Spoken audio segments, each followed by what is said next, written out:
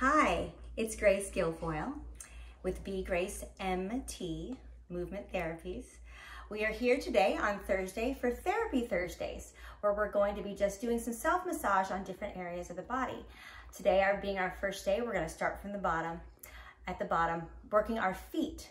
So you'll need either a tennis ball or this is a lacrosse ball. I've got other kinds of balls. There's these tiny little ones, the super balls that are great.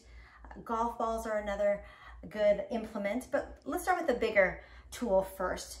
What I always like to do, we'll spend about 2 minutes on each side, is warming up the tissues. So just pressing my entire foot on the ball, rolling from the toes to the heel and from the heel to the toe, just to warm up that area.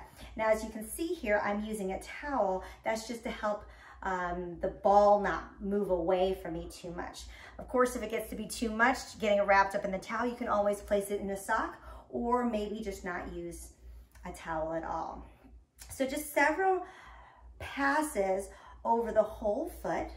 And then what I'm going to do is I'm going to concentrate on the toes. So pressing just underneath the big toe, moving to the second toe, third toe, and so forth. And what you can do as well is, it's especially if you have some tender areas, you might want to spend some extra time there and maybe even adding a little extra pressure using your hand.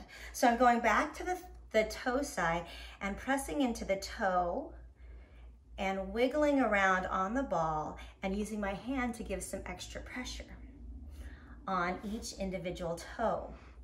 Now, the toes are also known as reflex points for the sinuses. So a lot of times I will, if I'm having congestion, I will go ahead and massage individually each toe.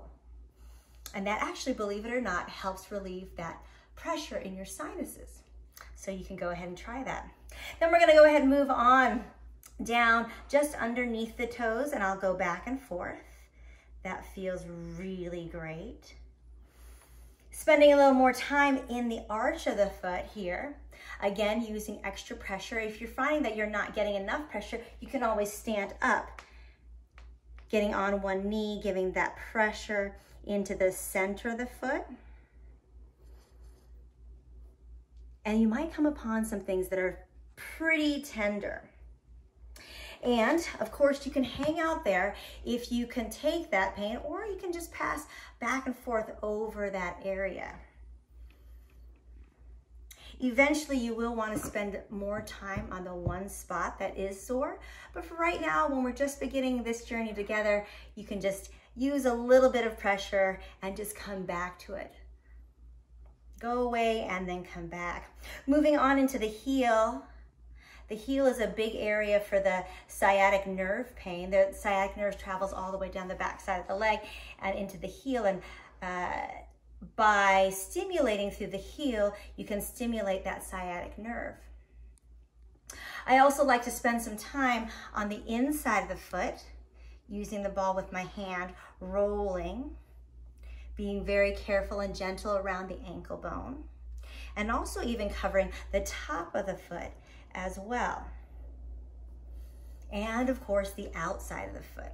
And there's many different ways you can get the outside of the foot. You can go ahead and take the ball on the floor and roll on the outside of the foot like that. Or you can take your hand and press the ball on the outside of the foot using the pressure of the hand. Do not neglect the top of the foot as well. Reflexology, those points over there on the top of the foot, are the lymphatic system, which is responsible for immunity in the body. So that's a great place to address as well.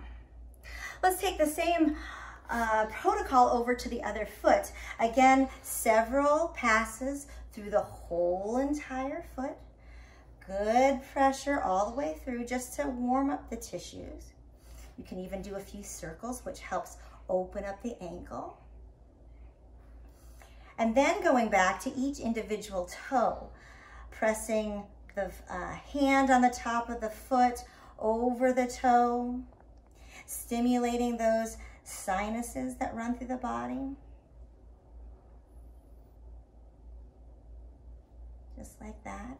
And then taking it back and forth, just underneath the toes, If there's tender spots, spend a little extra time on those tender spots.